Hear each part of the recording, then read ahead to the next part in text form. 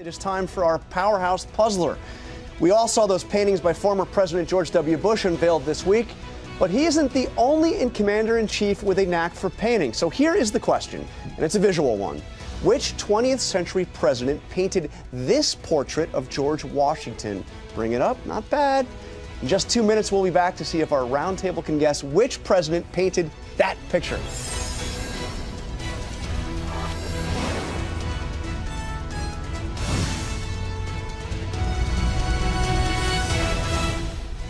So which 20th century president painted this painting? Let's see who knows their political art history. Speaker English. Ike. Donna. Who is Eisenhower?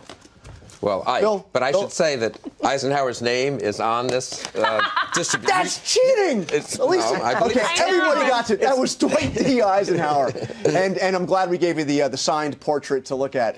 So the answer, obviously, is Eisenhower, who wrote to British Prime Minister Winston Churchill, quote, I've had no instruction, have no talent, and certainly no justification for covering up nice white canvas with the kind of daubs that seem to constantly spring from my brushes. Nevertheless, I like it tremendously. He was a painter, just like George W. Bush.